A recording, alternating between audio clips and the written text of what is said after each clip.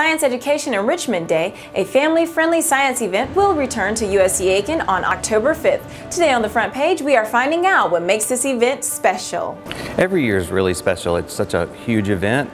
Started out fairly small, and now we're up to, sometimes we get over 4,000 people here. So every year it's just the excitement of the event, seeing the new faces and the returning faces. We get a lot of comments about people that this is their favorite fall tradition, so they come every year. Well, we start early in the year soliciting sponsorships. So we have sponsors from the community, different organizations, companies, and then we solicit exhibitors. So we have a lot of returning exhibitors, but we always try to get new and fresh exhibits. So we're constantly out there looking for who would fit this. So it's a lot of work, but it's a work of love. So you can expect a lot of STEM activities. So they're all over the whole campus. So we have activities here in the Science Building, the Ruth Patrick Center, in the Science Building, in the Student Activity Center, in the Quad, all throughout campus. Right now we're at about 68 exhibits. So those are all typically hands-on exhibits between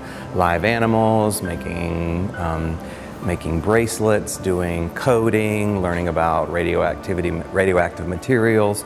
You might be baking a s'mores in a solar oven, launching a rocket.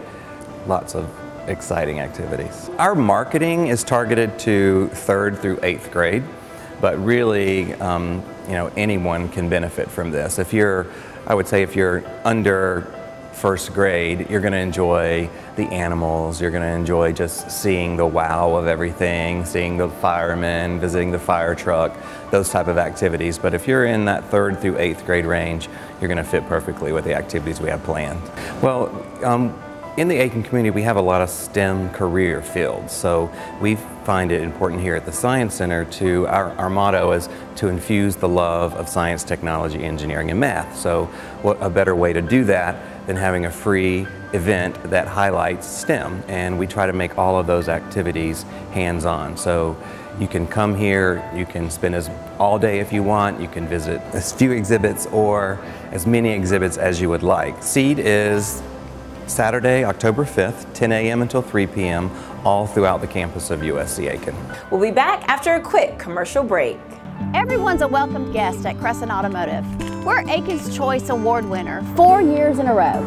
That probably has a lot to do with our low upfront windshield pricing and no additional processing fees. Remember, everybody drives Crescent. You should too. Welcome back. The report cards are in. The 2019 District Report Card ratings show Aiken County Public Schools with the highest percentage of excellent, good, and average schools among the state's 10 largest districts, according to a news release from Aiken County Public Schools. Game on! The game of the week is Aiken versus South Aiken. The Thoroughbreds will host the game. You can tune into the game on Friday at the Aiken Standard YouTube or on the website. Angel Tree Christmas Assistance. The Salvation Army of Aiken will accept applications for its Angel Tree Christmas Assistance program October 14th through 17th. To read more about these stories, please visit aikenstandard.com. My name is Michelle A. Jackson, and I will see you next time on the front page.